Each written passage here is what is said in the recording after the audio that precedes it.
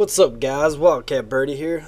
Just bringing you guys finished product.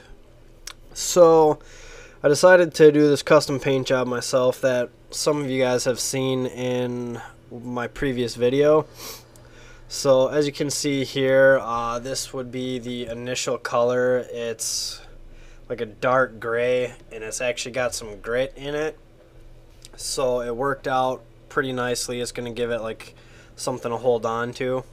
So here I have it taped off with a little bit of a pattern inside of there, and the letters taped off across over it. This is what you can see in the gray is what is then going to turn out to be the purple color that I chose. So everything that's taped is going to stay gray and so on. So here's where I sprayed it all down with the purple.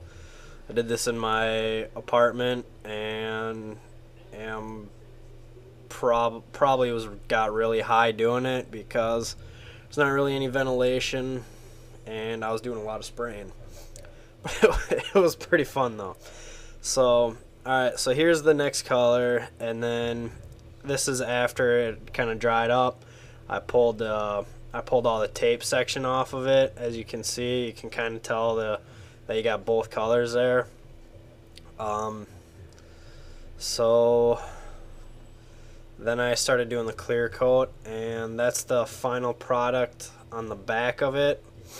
As you can see, I got the WCB on the battery pack, and the color kind of runs in from the sides.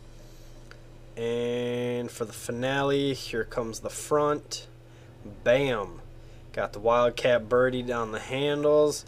The D-pad's colored to fit. I want to do something different with the D-pad or the thumbsticks eventually. And then I also have the bullet casings for the XBAY buttons, ABXY buttons, however you want to say it. But I would say it's pretty successful for my very first custom controller. There's still a few imperfections, and I think when I put it back together, the sync button got stuck down, so I gotta take it back apart and get it fixed so it starts working properly. But other than that, it's pretty dang nice. I like it. I might do like I shouldn't say a giveaway, but do like a raffle or something if you guys would be interested. You know, if maybe I can get like a bunch of people to buy a raffle ticket or something, do a few bucks for a ticket, and then I'll pick them out, because then any money that I make off of this will just go back into my gaming and my ability to keep playing video games and all that, like Xbox Live membership, stuff like that. So let me know what you guys think about it. If you guys would be willing to buy a ticket or something to help me, you know, keep going with my channel and everything. So just leave a comment, rate, subscribe. Thanks a lot, guys.